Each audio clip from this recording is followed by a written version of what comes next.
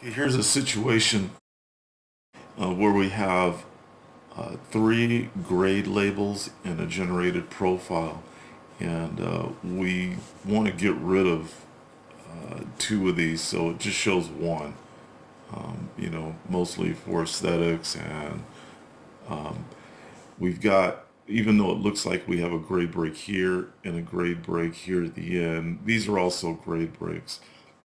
If we look at the plan view, and this is the alignment corresponding to the profile we're looking at. If I go to paving management and display the grade breaks on the L1 component, you can see that the PRC and the PRC here both are grade breaks. But if I show you the on-grade features, you can see that we've got a PRC there, and the on-grade features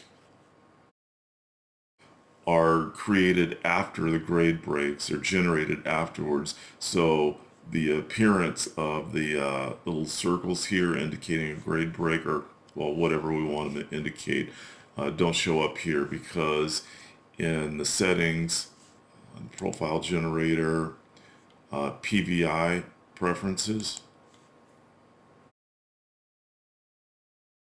tick association is turned off for the on-grade features, so that's why they don't show up here.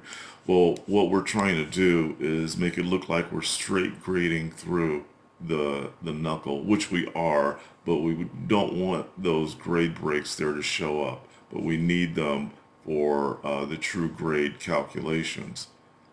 So to get rid of the extra grade labels here, what we can do is go into the grade preferences in the profile generator tab, and under the general format section there's an option called filtering distance, and this specifies how much space is allowable between grade labels.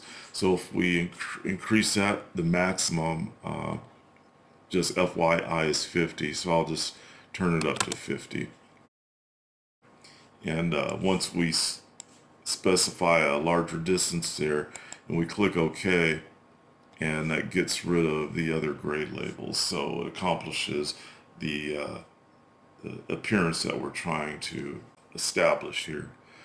One thing to be mindful of when you're using that is that setting applies to all of the grades on the profile.